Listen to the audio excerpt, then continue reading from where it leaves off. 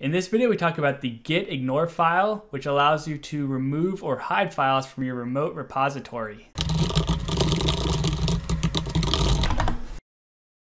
Alright, so let's go ahead and get into it. Now, obviously, when you're pushing your files to a remote repository like GitHub, everything you push to that remote repository, as long as it's public, is viewable by the public. So everyone and their mother can see what you're pushing into GitHub, and maybe there's some data or some images or something like that that you don't want people to have access to. Like maybe you're creating a program that analyzes data and you need that data, in your local repository so you can test things out, but you don't need that data pushed into your remote repository for everyone to see. So there's a solution to this, and it's called a gitignore file. And basically what it is a file with a list of files that you don't want pushed into a remote repository. So we're going to set that up in this video.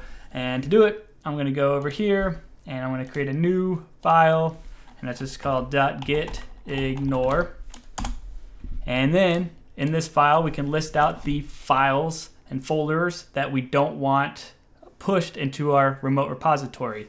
Now we can go line by line, like index.html. If we don't want that pushed to our remote repository, we could do that. Or we can also use like some special characters to match patterns and things. So let me put this in here real quick so we can talk about it quickly. All right, so we got a few different options here, and I'll try and put this in the video description too so you have it handy.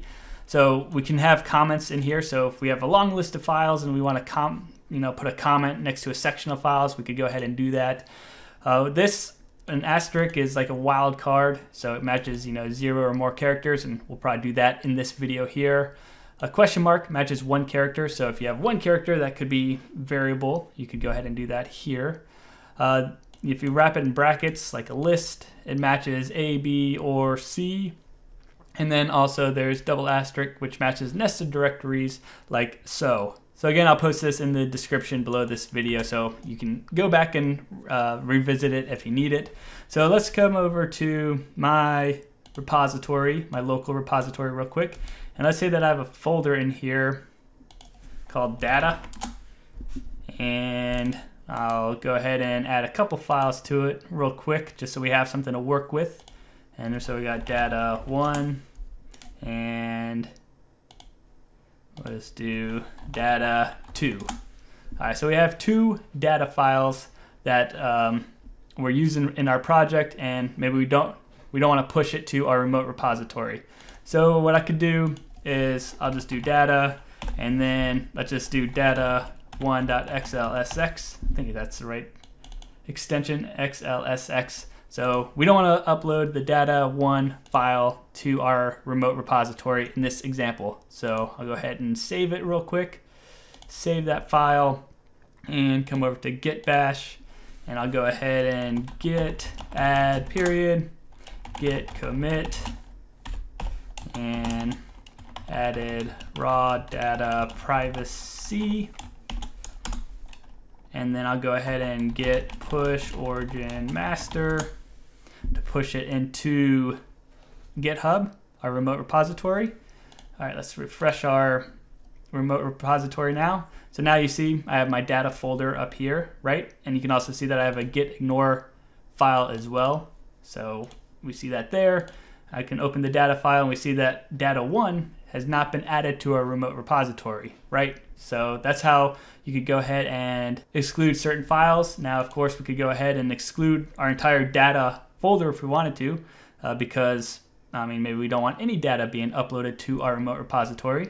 So let's go back into our gitignore file, and we'll just do data and any xlsx file in there. So we're using that wildcard, the asterisk there, to basically filter out any files with the xlsx extension that are in the data folder, right? Hopefully that makes sense to you.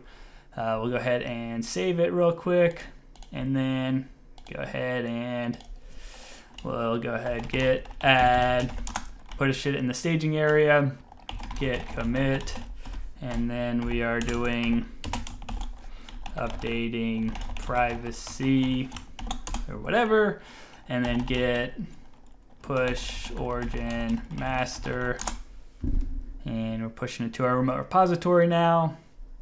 And then I can go ahead and refresh it real quick.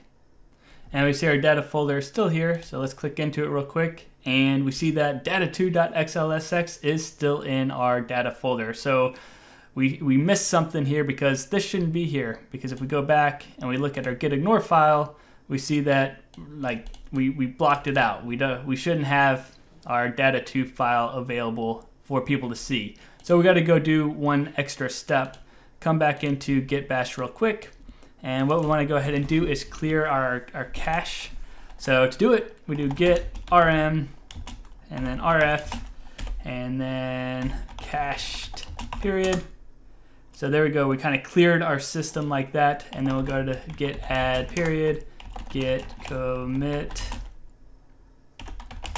and updated security, and then git push origin master,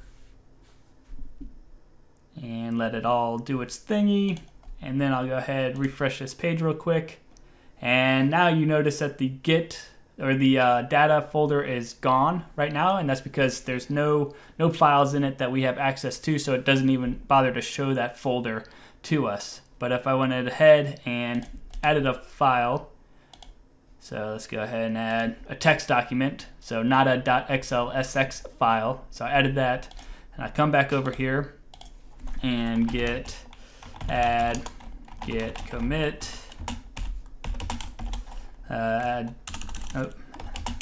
adding dummy file, git push origin master, let it load, and then I refresh the page, and our data folder's there, and we have our dummy new text document in our data folder. So basically, just remember, if you're going in after the fact and updating your gitignore file, you have to add that extra line of code in there to basically clear everything out and repost it, essentially, is what you're doing there. And I have that code snippet below this video so you can use it as well.